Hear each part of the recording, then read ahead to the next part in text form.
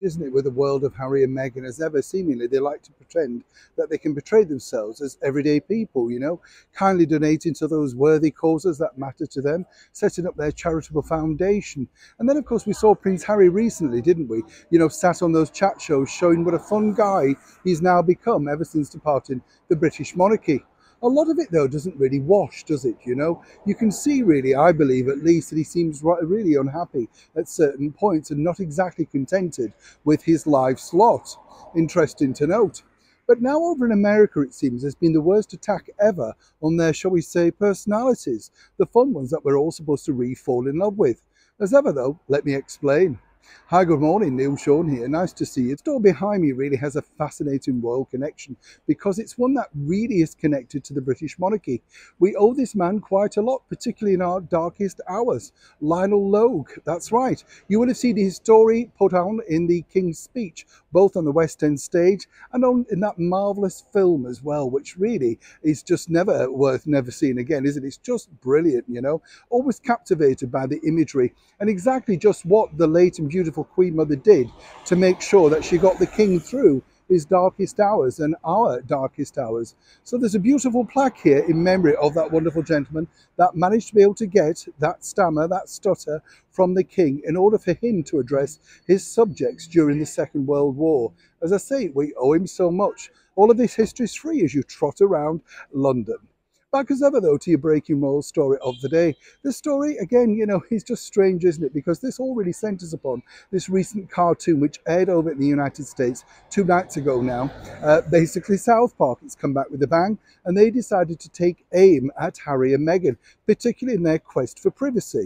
The privacy that they quested so much that they decided to move halfway around the world, first to Canada with rumours of South Africa, and then settling in California, of course.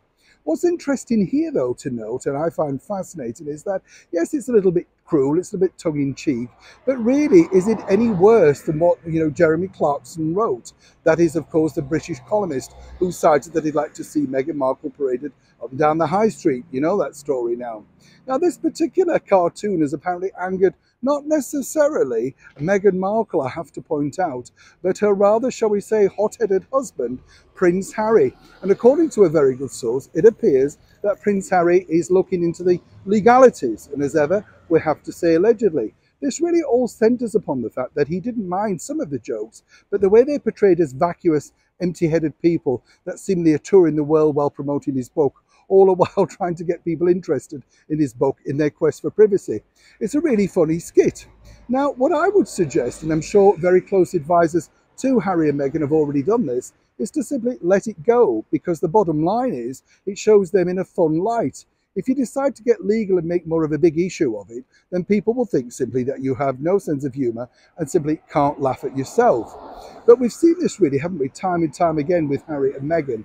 They get very upset over the slightest thing, things that wouldn't necessarily bother other people, but seemingly, of course, in their quest for perfection, and of course, basically putting their own narrative together, then they want to stamp out anyone who doesn't agree with that.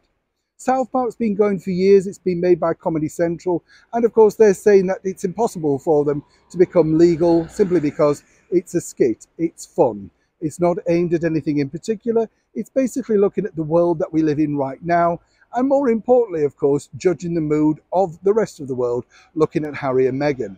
It's going to be interesting to see whether this turns into a full legal case, simply because, as one could imagine, both Harry and Meghan have already got enough battles on their hands, with her half-sister Samantha pushing ahead with her case over in Florida, and seemingly so far becoming rather successful.